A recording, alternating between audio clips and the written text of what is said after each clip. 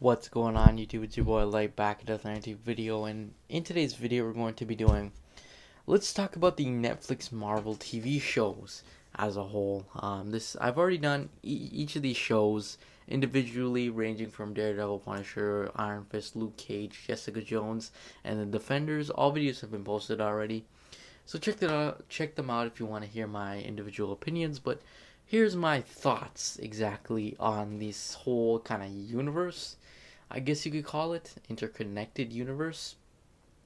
So, anyways, let's get into this. So, definitely these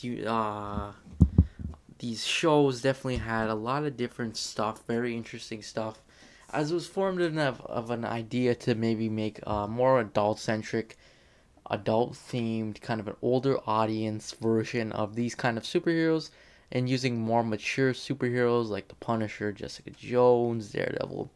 These kind of superheroes that are much more for mature audiences. I mean, some could make the argument about Luke Cage, Daredevil, and Iron Fist, but of course we already know Jessica Jones and Punisher are really intended for more older audiences. So I definitely thought it was really interesting. Now, firstly, before I give my thoughts, I just want to talk about the interconnectment with the MCU. Now, originally, I'm pretty sure somebody told the Netflix Marvel TV shows that they in fact wanted to make these shows in the MCU, and it was just on Netflix basically paying for it. So if you watched a lot of different things, you would see that they make a lot of like Easter eggs, and they talk a lot about uh a lot about stuff that's happening in the MCU, especially during the time. Like I remember one instance, and Jessica Jones, she's like, I'm not holding a shield in my hand. Well, obviously not to Captain America. Or she's like, talk to the green guy, which basically means Hulk. So, yeah, they don't explicitly go like Captain America, Steve Rogers, or Bruce Banner, the Hulk, or Shield, or something like that. But they do hint various times that it, it could be in the MCU. But of course, I think Kevin Feige actually denounced this and said that these weren't actually technically supposed to be in the MCU. So I don't know where that stands with these shows. I mean, it kind of felt like it was all for nothing. If I can't even lie. Um, yeah, but there's a beside that. If you guys want to hear me my full opinions on it, definitely leave a comment down below or something, and I'll definitely make a video on it if there gets comments and stuff. So yeah. But let's just talk about this idea. Now, again, I thought this was a very good idea. Of course, with the MCU going on around, maybe you want some darker heroes, of course, and who else would give it than the Netflix department, I guess, for Marvel. And I definitely think this universe, I will call it, definitely had its ups and downs. I'll say that. It definitely had its ups and downs.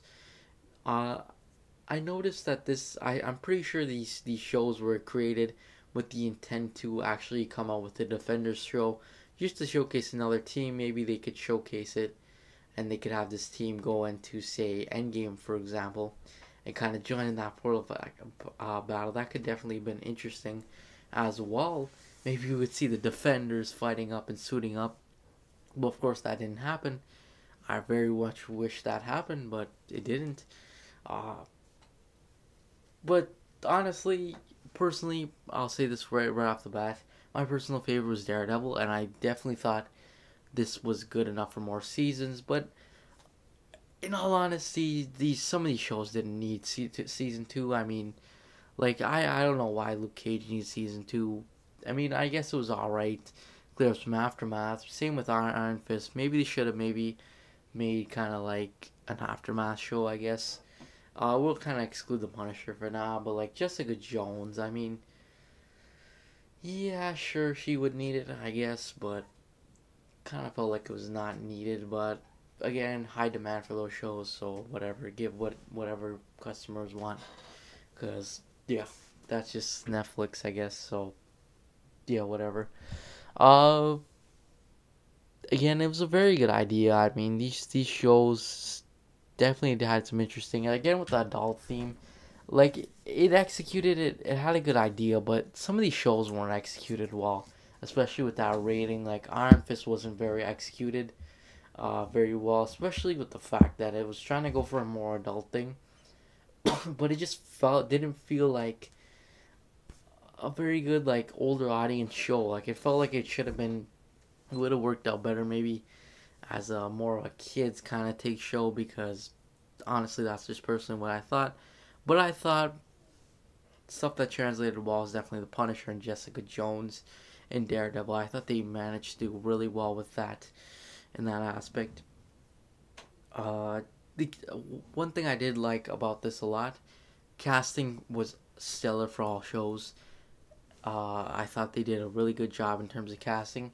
Each actor did pretty well. I mean, sure, Finn Jones wasn't the best for Iron Fist, and I I can't really think of too many people who would have been better. But I mean, he was all right. I mean, personally, I really thought Punisher's casting and Daredevil's casting stellar, very well done, very excellent in that sense.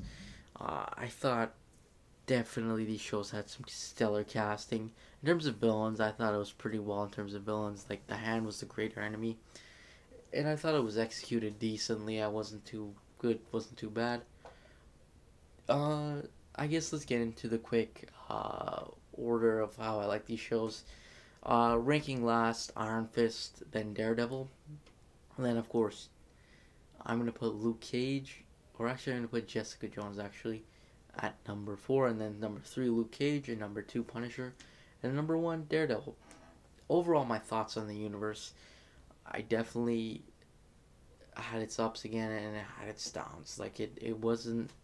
I understand what they're trying to go for, and it definitely had some good stuff. We got some good stuff out of it, like Daredevil and Punisher. But other than that, this was pretty, wasn't too good. I can't even lie. It wasn't the best it could have been. I wish it would have been better, but of course it's gone now. Hopefully we'll see these characters in the MCU soon. But anyways, that's pretty much it. Honestly, thanks for watching. Comment down below. What was your favorite show from this Netflix? Was it Daredevil, Punisher, Iron Fist, Luke Cage, Jessica Jones, The Defenders? What was it? I'm curious to see what you guys think. But anyways, thanks for watching. Make sure to like and subscribe, and I'll see you guys next video. Peace.